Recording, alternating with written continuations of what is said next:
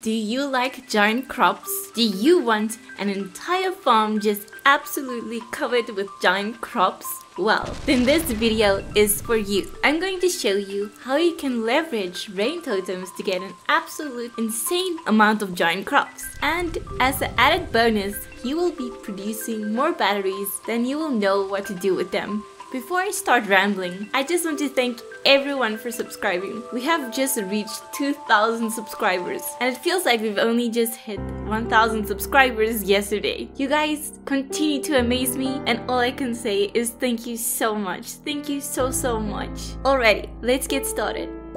Rain totems. They really are a hidden gem. You will unlock the rain totem at level 9 foraging and it will cost you 1 hardwood, 1 truffle oil and 5 pine tar to craft. Initially, it might appear that the rain totem is very expensive to craft, but actually it's not that bad. Let's start with the pine tar. You will need 5 pine tar to craft a single rain totem and then you can make it rain a single day. The tapper will produce resin and tar every 4 days, so we only need to plant 20 pine trees with tappers on them. That way, every 4 days, they will produce 20 pine tar, which is enough to make exactly 4 rain totems. Meaning, with just 20 pine trees, you can craft an infinite amount of rain totems. Pretty easily actually. And if you reach level 9 foraging early into your playthrough, you can start producing mini rain totems if you want to. Next up is truffle oil. Truffle oil is actually pretty easy to get. All you need to do is build a deluxe barn and put some pigs in it. Collect all the truffles they find in your yard and then turn it into truffle oil using the oil maker. It is important to note that pigs cannot find truffles when it is raining, so when you make it rain every day, they won't be able to find any more truffles. So make sure to stockpile on truffle early on. The last item you'll need is hardwood. That is pretty easy to get and you only need 1 of these. Just collect some hardwood at the secret woods every few days and you will have more than enough. Now that you have some rain totems, it's time to buy some seeds. Since you won't be relying on sprinklers, your entire farm is prime real estate for planting crops. So buy as many seeds as you want. I bought way too much because half of my farm is covered in trees.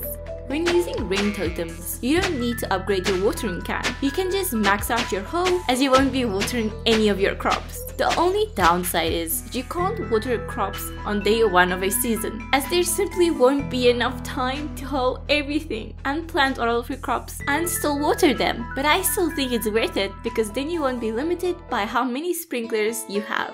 Now that you have everything you need, just use your rain totems and the next day will be a guaranteed rainy day. Try not to forget to use your rain totem because waking up to it not raining is not ideal. Having to water your entire farm is probably going to take the entire day, and if you really did plant crops on your entire farm, you might not even make it in time.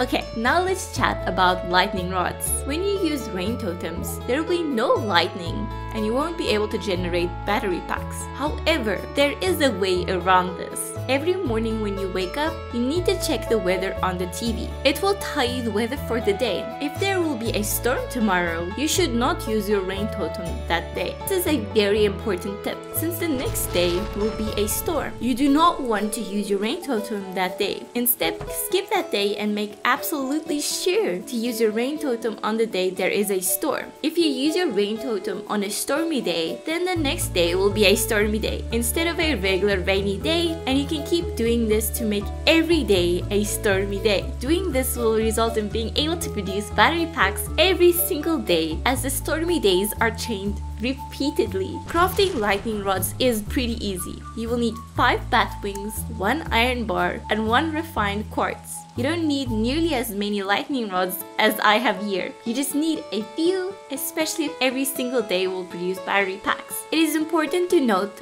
that rain totems cannot make it rain the next day if it is an event or a festival. So sometimes it won't rain and unfortunately your crops won't be watered that day. I have come to accept that and I don't really mind it all that much. And that brings us to the end of this video. So what do you think of the rain totem? Will you potentially use it more often? Or do you prefer a more traditional approach to farming crops using sprinklers? So let me know in the comments. I still want to play around with this more. Maybe I can mass farm on the beach farm using this method. It is just very important to collect your pine tar every 4 days so you can continue crafting more rain totems and keep the rain chain going. Thank you so much for watching this video, and as always, I will see you in the next video.